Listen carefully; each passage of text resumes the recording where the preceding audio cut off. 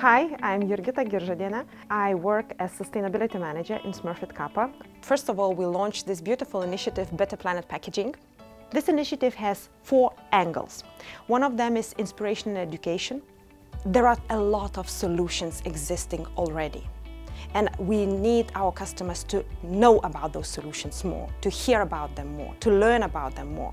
We can go to our customers, we can audit their supply chains, and we can easily find today already a lot of solutions where we can replace unsustainable packaging into paper-based packaging. For example, shrink film around the 6 bottles of water.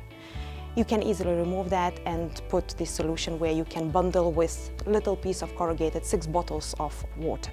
With the same effect, with no risk in supply chain, with easy removal in front of the shelf in retail shop, or with easy consumer taking at home.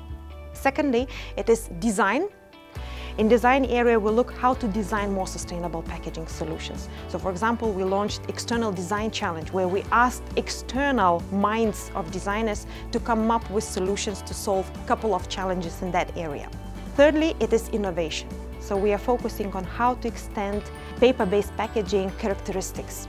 How can we create more sustainable packaging solutions to replace today unsustainable packaging with the help of maybe varnishes, maybe some laminates, but they should always be renewable, recyclable, biodegradable. We developed bag-in-box for ketchup.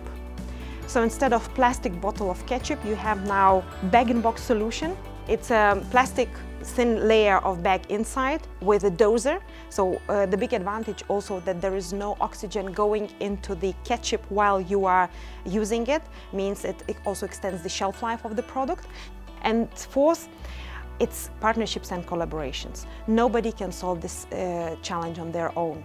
And we see already a lot of our customers coming to us to help to solve those challenges, as well as we are extending the question to our suppliers, what kind of sustainable solutions they can provide to us. So, for example, for barrier coatings.